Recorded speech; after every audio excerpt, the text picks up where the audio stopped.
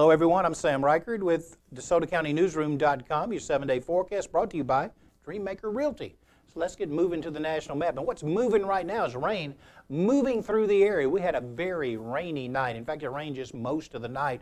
I've recorded just under 2 inches of rain at my gauges over the last basically 12 hours, but it's almost over. The rain line is right at the Mississippi River, so by 7 o'clock or so this morning, I think that rain will be out of here. And then we're waiting on this little cluster up here in northwestern Arkansas to drop through the area, maybe around the middle of the day, but after that moves through, skies should begin to clear.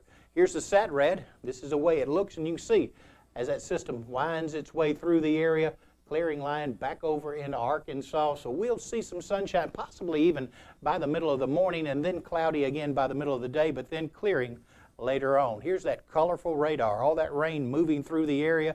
You see it moving through Arkansas right at the Mississippi River at this time. This is 4:42 a.m., by the way, so you can put that in perspective. By the time you head out to work, the rain may be stopped in this area.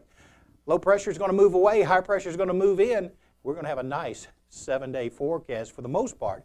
100% chance of rain early this morning, and then that rain chance tapering off by 7 or 8 o'clock. High today 58, winds from the northeast, 10 to 15 miles an hour, low tonight 41.